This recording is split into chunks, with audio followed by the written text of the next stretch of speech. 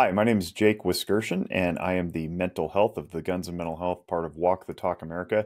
I've been invited in to talk to you a little bit about why it's important to be mentally aware and what that consists of. So, as a licensee of mental health care in Nevada, I know a little bit about what goes on in the brain and your mind and all that sort of stuff. I'm also a concealed carrier and have been for more than 10 years.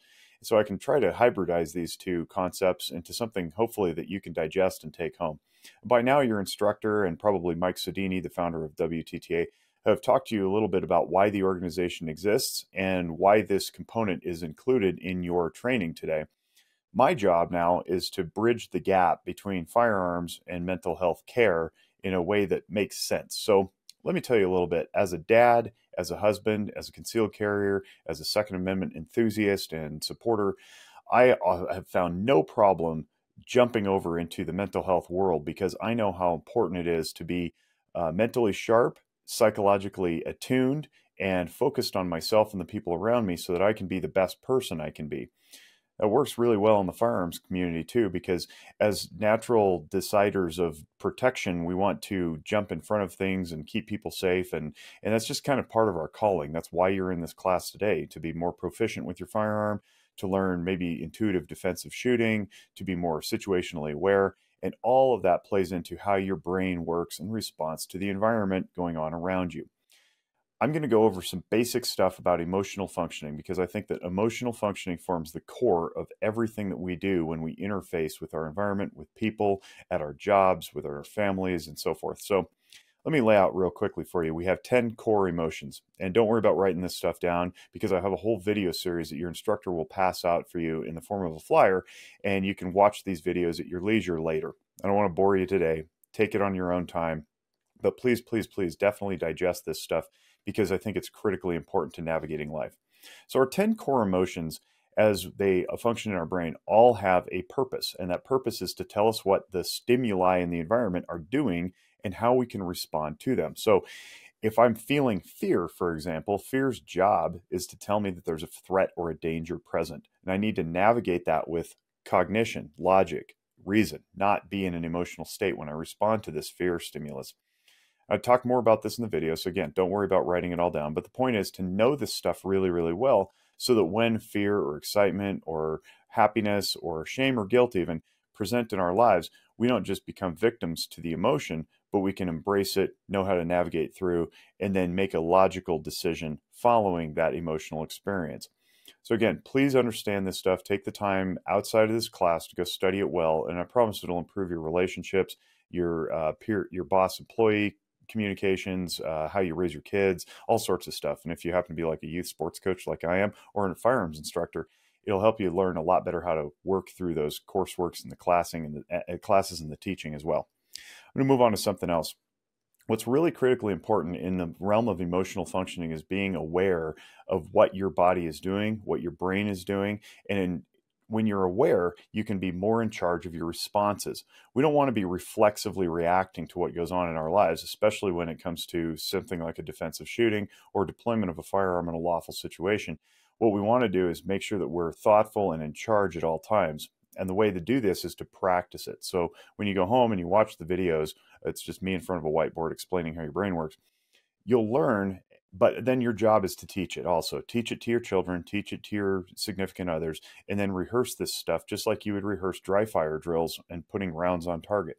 We want to be in charge of our responses. And the reason we want to be in charge of our responses, again, like I said, so we don't become victims to our emotions. This is critically important because, as you all know, you probably heard of mood disorders. Well, mood disorders are just emotions that last a really long time. Mood disorders can get us into a bad shape. At its core, Walk the Talk America is a suicide prevention organization. But what we really want to do is get upstream from that and put people in charge of their emotions so they don't slide into mood disorders and then become suicidal.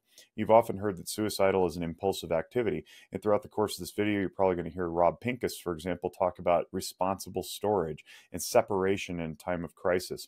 Well, we don't know what a time of crisis is unless we're self-aware. And the way that we become self-aware is we have to practice knowing what we feel, when we feel it, why we feel it, and then pushing through and responding in a logical, coherent way to whatever it is that made us feel how we felt. What we don't want to do is be sliding into reflexive, despondency or a crisis situation that we don't even know we're in, and then we find ourselves in a suicidal situation or even homicidal in some cases. We definitely don't want that. So in order to avoid this stuff, it requires interpersonal awareness. One of the best ways to do that is to bounce things off of a trusted friend or colleague. Now, as society continues its lurch toward separation and individualization on our devices and our social media platforms, what we risk losing is actual human to human contact. And that human to human contact is really important for holding ourselves accountable.